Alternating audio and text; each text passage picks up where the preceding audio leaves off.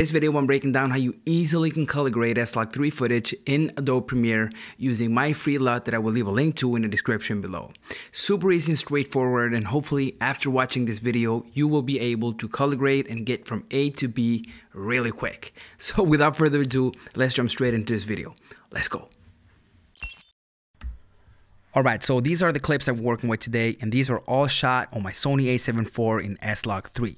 And the first thing I'll always do when I color grade SLOG3 is to convert it to Rec 709, aka getting that contrast and saturation back.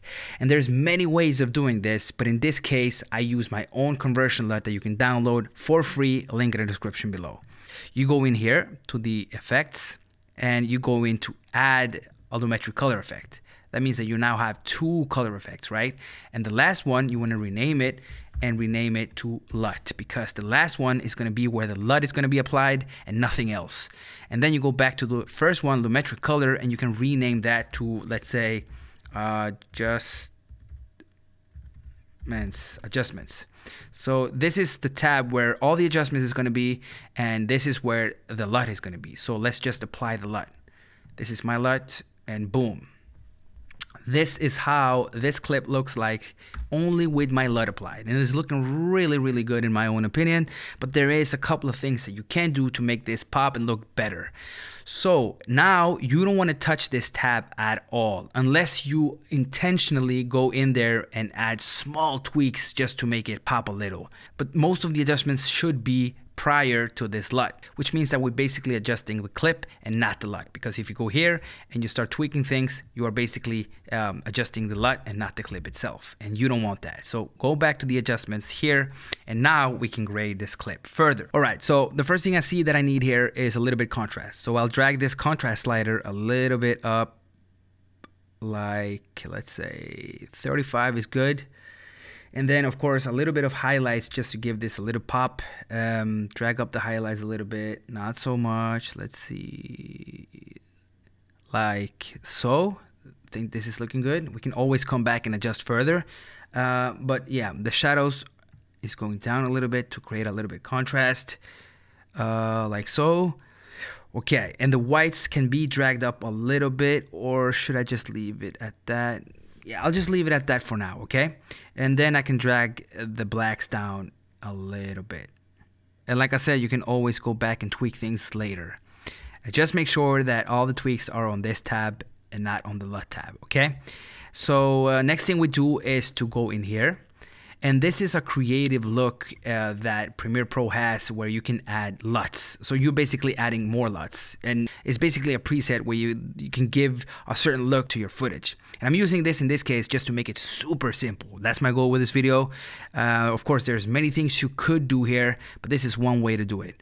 So you can go in here and you can add one of these Kodak LUTs. This one looks really nice. So let's add, boom, there you go. It's looking pretty good. And as you can see, this faded film right here is also really nice to create that filmic lifted shadow look. So I'll drag this up a little bit as well. Let's see how much, not so much, but let's say like 20. Yeah, like 18.5. That's a good number. Let's see what we got. Yeah, this is looking beautiful. Do you see how fast that went? Really nice, easy, fast edit. And boom, there you go. This is looking perfect. I love this look. So what I want to do now is to basically, oh, and also you can always add more things to your footage. You can also, for example, go here and add coolness to the shadows. You can, there's many things. You can go in here and adjust the HSL, the curves. You can go and do a lot of different things here to make this image look better. But my whole point with this video is to make it as easy as possible. So the next thing I do here is to make sure that I copy all the effects from this clip, and then I added to this clip. So I paste the attributes, and boom, as you can see, this is way too contrasty, but there's not a problem there because I can fix it. So that's the first thing I'm gonna address.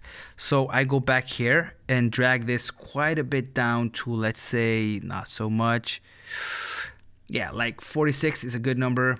And now I see that this clip is a little bit too saturated for my taste, so I can drag back some saturation here. Let's say, yeah, 85 is good. And now I can just leave this image as is, because to me it's looking really good. So yeah, of course, like I said, there's many things you could do here. You could go into the vignette, for example, drag this down to create a little bit more darkness around the image, so you emphasize the middle, for example, and leave it there. And you can use masks to create the same effect, but like I said, I just want to keep this as simple as possible. And you go in here to this next clip and you add the same attributes as the first clip. Boom, look at that. That's looking amazing. It's looking really good, if I could say it myself. Okay, so go back to the first adjustments. Also, like I said, make sure to always adjust the adjustments, not the LUT. See, we're not touching anything here. We're only adjusting this tab right here. So yeah, in this case, you see that this image is a little bit too dark. So let's do something with the contrast here as well. We can drag this a little bit down, not so much as the second clip, but let's say to 21. And also you can see that this clip is very dark. So to do something with that, we can drag up the whites a little bit, not so much, but let's say, yeah, 19 is good. Now this image is looking way better. Look at this. Looking really good. I love this, but we can do some more to this. And what I want to do next is to drag a little bit of greens in this image, not so much, just a little bit like so, and maybe even a little bit of warmth in here as well. Not so much. Small tweaks makes the difference in the end. I think this is a little bit too much as well. Let's say, yeah, 8.1 I think is a good number. Yeah, there you go. Really nice. What we could do also is to create a little bit more contrast by dragging this up, let's say to 22. Okay, there you go. And like we did in the second clip, we can drag a vignette in here just to, you know, make it a little bit darker around the corners, so you draw the attention to the middle here, which is the subject, which is the lady that is cooking. So yeah, I think this is looking pretty good. Now that I see that it's a little bit too cold, so I can go back into here and add a little bit more warmth. Let's put it at 11.3. Yeah, I think this is perfect. So this is the end results for this clip. And that is basically how I graded all the clips you saw in the intro. Of course, like I said, there's many other things you could do to make this image look better. For example, using masks, especially in the first clip here, using masks here to isolate the subject a little bit more, and you know, adding maybe a little bit of coolness in the shadows, using the color wheels. There's many things you could do, but I think that this is looking really good for the amount of work that we put in. And yeah, I hope you enjoyed this video. If you have any questions, leave them in the comments below and I'll get back to you as soon as possible. With that being said, have a beautiful day.